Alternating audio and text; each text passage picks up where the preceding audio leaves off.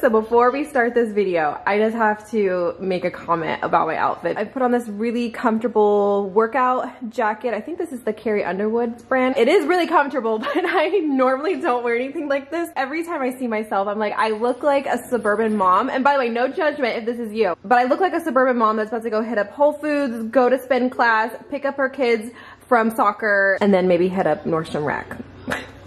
I will say though, it is very comfortable, so we are wearing it today. Hey guys, and welcome back to our channel. We are so glad to have you back. If you guys are new, please hit, I don't know where I'm pointing, but hit the subscribe button. We do a lot of DIY projects, organization, pantry organization, which is what we're doing today, grocery hauls, DIY stuff, you name it, we do it over here on More with Morrows. But today's video is going to be a restocking our pantry video.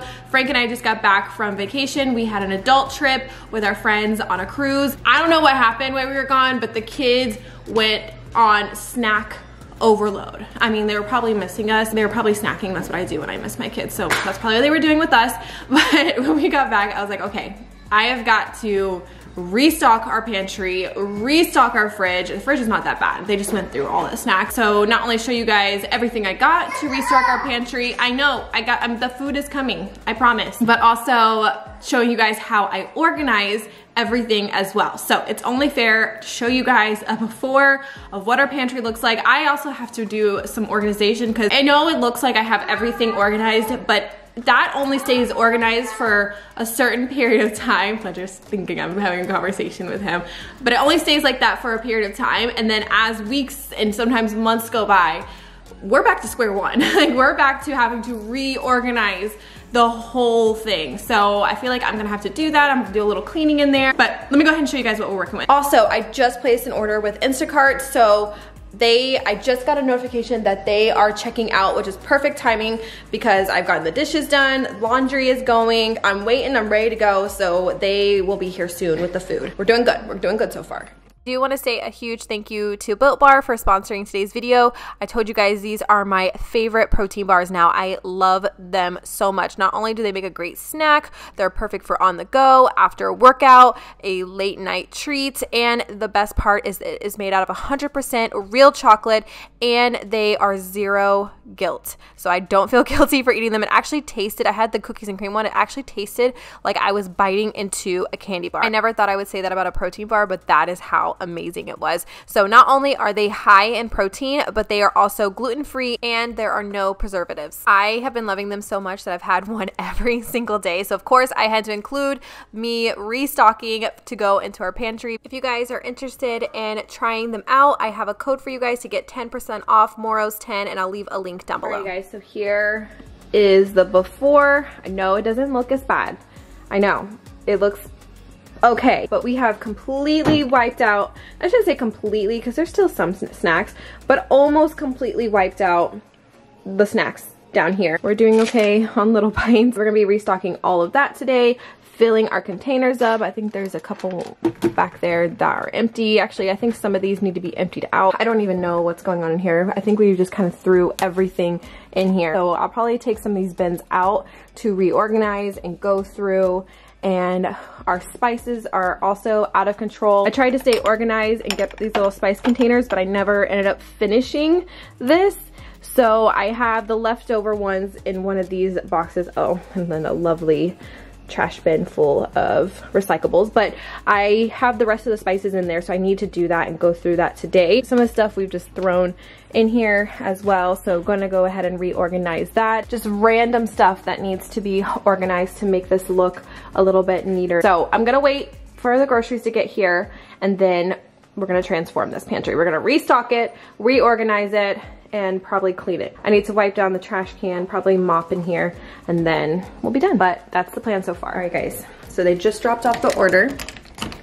Show you how much food we got. Oh. It actually doesn't look like that much. I feel like I ordered a ton, especially with how much it costs, but that does not look like a lot.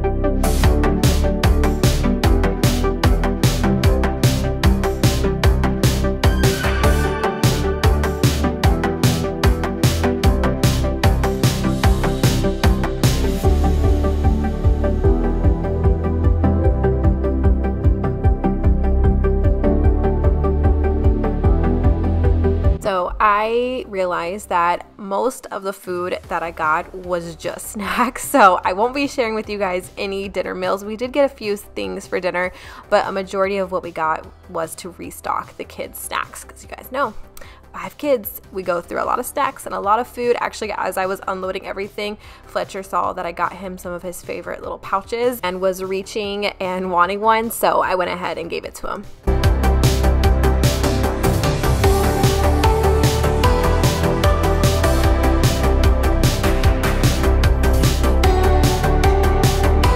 So before I start putting all the food away in the fridge, I went ahead and just looked through all the food, make sure nothing was expired or bad, and anything that was bad or has been in there in a while, I just went ahead and threw away.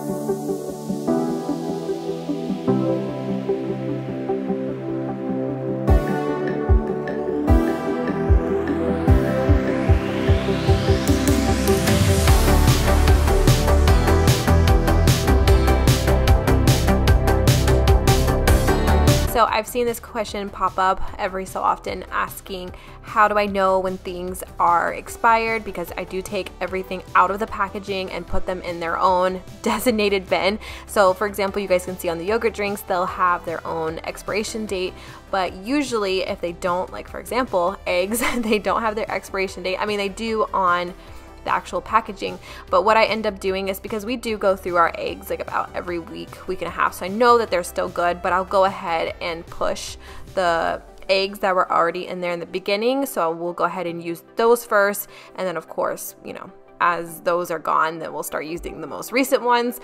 Same thing with the yogurt drinks, even though they do have an expiration date on them, I'll just go ahead and push those older ones back, or forward I mean, and then put the other ones, the new ones, behind it.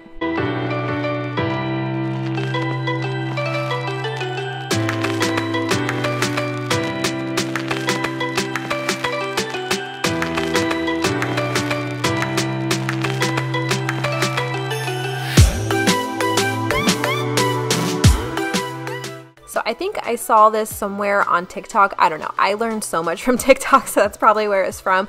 But I saw a video sharing if you put your fruits, and I think some veggies too, but if you put your fruits like strawberries and grapes in mason jars, they will last a lot longer. Now you guys know I love my green savers. I've been recommending them and using them for the longest time, but lately I don't know what's been going on. They just have not been working. I probably need to change the little carbon filters, but we already have these mason jars, so I might as well go ahead and use them. So I'm putting this to the test to see how long they will last. Now we do go through fruit a lot, like the kids love their fruit, so we might go through it sooner than it will go bad, but I'm going to try this little experiment just to see if they will last a little bit longer than the green savers, and I will report back to you. And if you guys do store your fruits like this, let me know in the comments down below. Does it work for you? What other things can I put in them? Let me know, because I even tried the cherry tomatoes. I don't even know if you're supposed to put tomatoes in them, but we're going to try it just to see if it will last longer. But I want to hear from you guys. Do you use this? Do you find that it works? Let me know in the comments down below.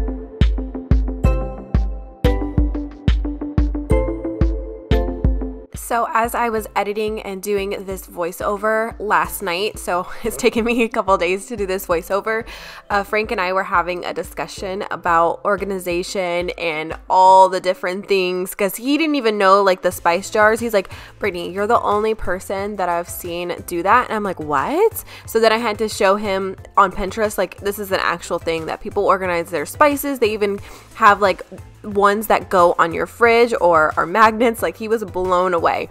So anyways, we were having this conversation. He was like, so I know that you like to be organized and you like to do this, but do you think that it's teaching the kids anything? And I was thinking, and this is a good question, because I was like, wow, I never really thought about that. Like, I know it helps me for them just to go into the pantry, they see their snack, it keeps everything more organized. I've told you guys this so many times. Like, before, the kids would just reach in the boxes, throwing them back. They're not really, kids don't really think about that kind of stuff. And then your pantry is unorganized. You guys know I can't function in clutter or disorganization. I can't function that way.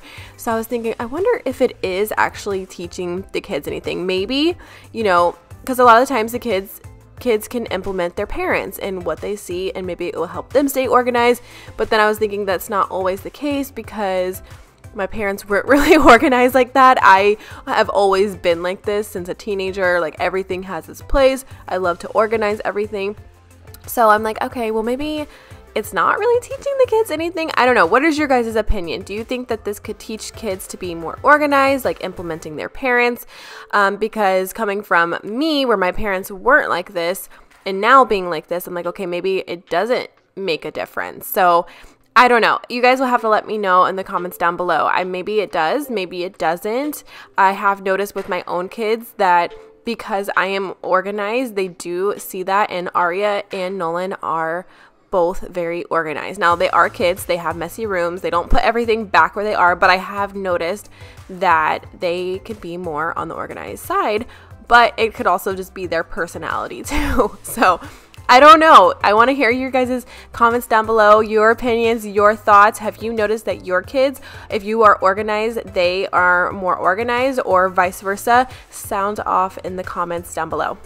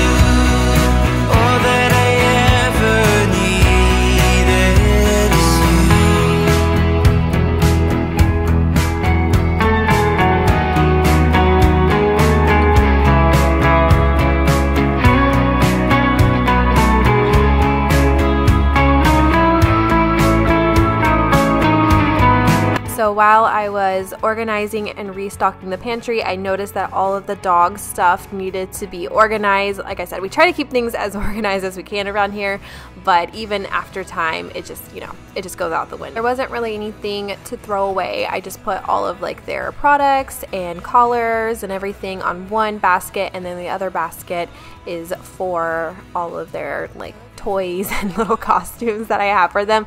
And I need to get some more treats. I realized as I was organizing all their stuff that I needed to restock their treats.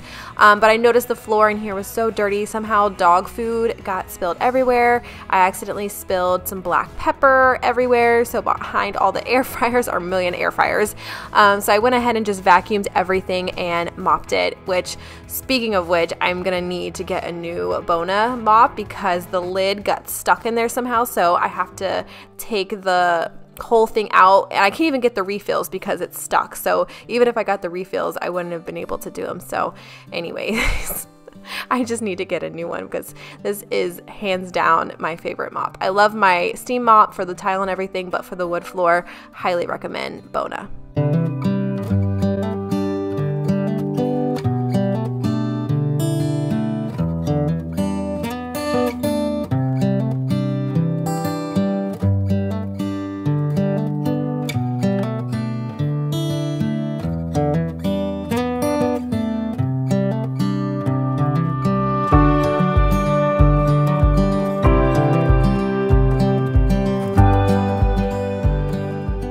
So you can actually find all the stuff for these spice jars on Amazon, even the labels. So I will leave those links down below for you guys, as well as anything and everything else that I show and mentioned in this video. But I was actually not able to fit all of my spices like I wanted to because I ran out of jars, so I'll definitely be repurposing. But they also come with the lids as well.